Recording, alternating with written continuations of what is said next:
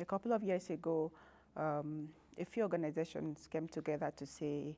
oh, we've noticed that there have been influx of technology into Africa, new and emerging technology into Africa, and some were also already in the pipeline. So they felt like, okay, I think that we should have a group of people who come to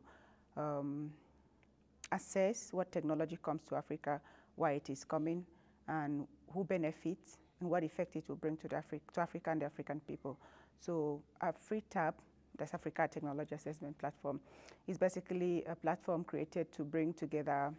CSOs, researchers, and the community people who are interested to know what is coming, what technologies are coming to Africa, why they are coming, and what benefit or what effects that would be. And then so that